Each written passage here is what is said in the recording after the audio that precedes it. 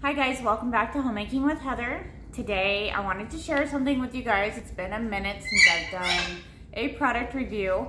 This is something that I've actually needed, so if you guys don't think Google's listening, they are. So what I've actually been looking for is a temperature and humidity kind of monitor thing. Blueskysea actually contacted me to see if I wanted to test out their new Mini CO2 monitor. Now, if you guys didn't know, I have parrots, and this is exactly why I needed one of these devices. I need to make sure I know what their humidity is, their temperature is, and if there's any bad things in the air that this CO2 monitor is going to detect. So I do want to bring you guys over here to meet my parrots. This one is Boop. She is one of the ones that likes to eat pretty much anything she can. She does not get along with the other parrot that I have. Thank you. Thank you, Boop Boop. She's kind of a lazy bird. She doesn't ever want to step up. She just wants to lay on me. And then this one over here, she's in a timeout right now. This is Elma. She is my African gray. Can you say hi, Elma? I don't know if you guys can really see her that well. She was being kind of a bad girl. You a good girl now, huh? You a good girl? Are you a good girl? Yeah, you a good girl.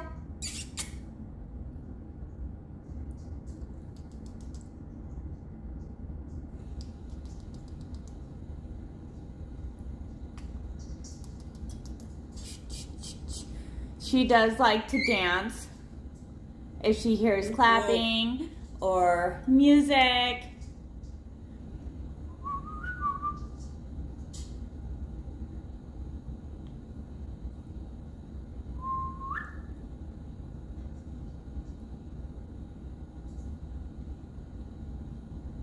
Okay, maybe not today.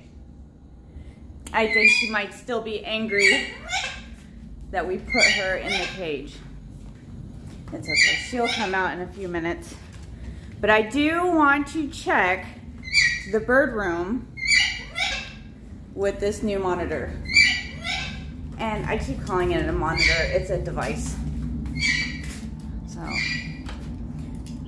yeah, it's really dark in here. Let's go ahead, check this out.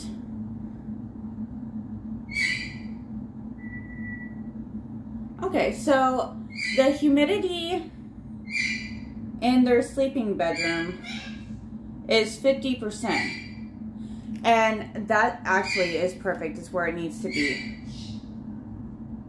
And 75 degrees is nice in here.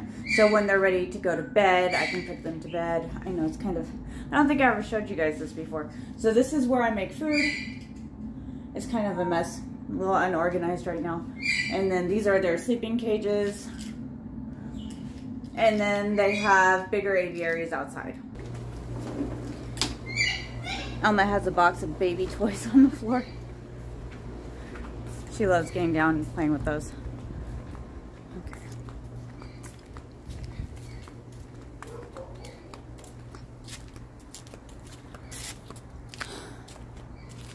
Okay, so I do have a couple different aviaries.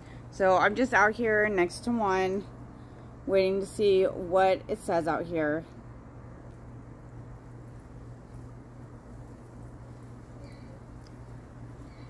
It does say the temperature is 82 degrees and it's 55% humidity. CO2 level is 520. Yeah, it's kind of bouncing back and forth between 500 and 520.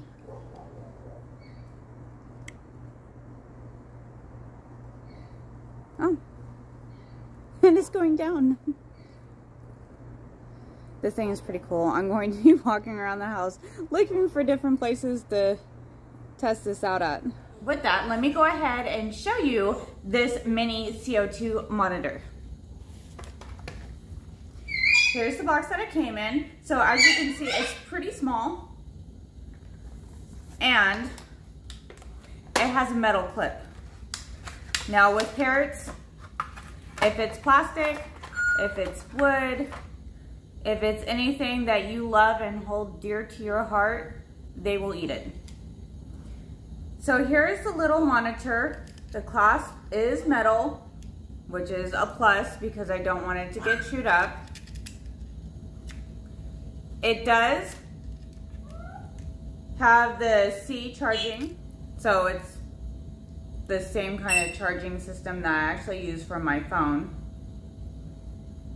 Let me see if there's any batteries in it right now.